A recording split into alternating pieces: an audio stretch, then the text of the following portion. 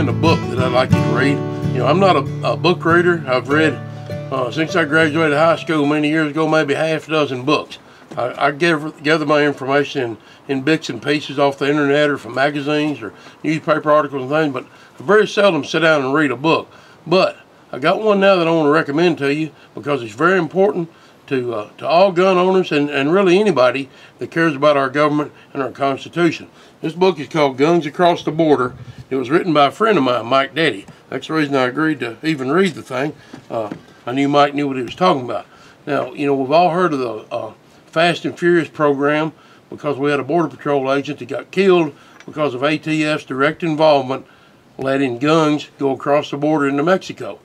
Now, I always thought that this was a program started by the Obama administration, but it predated the Obama administration. Before Fast and Furious, another part of the Project Gun Runner program was called Operation Wide Receiver. And in that, Mike Detty, the author of this book, was directly involved in it. He was the key gun dealer that the ATF used to let guns walk across the border to the Mexican drug cartels. Now, the reason they did this was so they could say that U.S. guns was going into Mexico and we had to stop the flow. So they was doing it to try to ban us from having semi-automatic weapons in the United States. That ain't what the government proposed to Mike. They said that the guns will be tracked in Mexico and that all this stuff will be taken care of. And he did it. He thought he was doing, as a patriotic citizen, doing a good job to help our government. Turns out that they stuck him in the back. They betrayed him. They threw him under the bus. And if he hadn't kept good notes on this stuff, and he did, he kept notes, he kept voice recordings between him and the gun runners and him and the ATF. If he hadn't kept those things, I think the government would have killed him by now.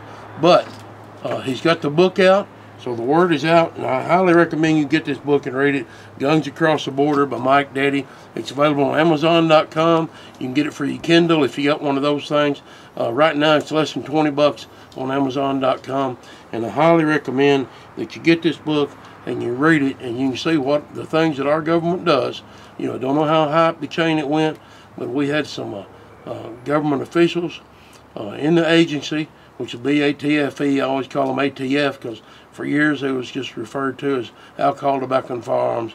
But they set this operation up. They let hundreds or thousands of guns illegally go to Mexico so that they could take away our constitutional rights to own and use firearms. Anyway, get the book, read it. I highly recommend it, and I think you'll learn a lot from it. It's available on Amazon.com. Guns Across the Border by Mike Detty.